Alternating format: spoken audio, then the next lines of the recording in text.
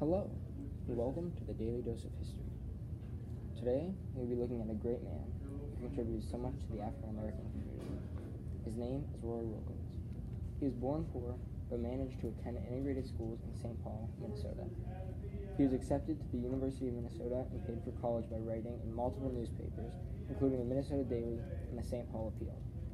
He first started to receive responsibilities in the NAACP in 1931 as an assistant executive secretary. However, he had been a part of it since college, and always seemed to have an eye for racial injustice and rights, which landed him many jobs at the newspapers. He was instrumental in many NAACP activities, including but not limited to a picket march in Washington, D.C. However, he was arrested at the march in D.C. Despite this, he mended his relations with Washington and spoke with many presidents, and was also an advisor in the War Department during World War II. He helped represent the United States at the United Nations Conference in San Francisco during his time with the War Department. Later, in 1949, he had a very busy year, as he was named acting executive secretary of the NAACP and as chairman of the National Emergency Civil Rights Mobilization. Both organizations sent lobbyists to Washington, D.C. for fair employment legislation and other civil rights. By 1955, Wilkins was the permanent executive secretary of the NAACP.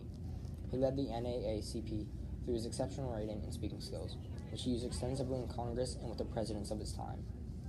Wilkins was against violence and military movements, and this led him to being a target for some extreme groups.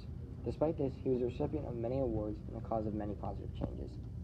Some of the awards he won were the Anti-Defamation League's American Democratic Legacy Award, Outstanding Alumni Achievement Award of the University of Minnesota, and his own NAACP Spin Guard Medal. As he grew older, many African Americans realized his contributions and appreciated him more. At age 76, Wilkins retires from the NAACP and was succeeded by Benjamin Hooks in 1977. Roy eventually passed away in 1981. Now, the broadcast will turn its attention to another historic moment for the African American community, the Little Rock Nine. Little Rock Nine is a story of 9 African American high schoolers who fought against segregation in public schools. 3 years after the monumental Supreme Court decision in Brown v. Board of Education, the 9 students enrolled at Little Rock Central High School in Arkansas. The 9 students were recruited by the NAACP to integrate the school. NAACP lawyers included Thurgood Marshall, who won back the students' right to attend the school and removed the governor's ability of stopping them from going. However, it was not safe for the students to go to school on the first day of the year due to large mobs. On the second day, the students made an attempt to enter the school, but were stopped by white supremacists and the Arkansas State National Guard. Arkansas Governor Orville Farbus was against segregation and was openly defiant to the federal government.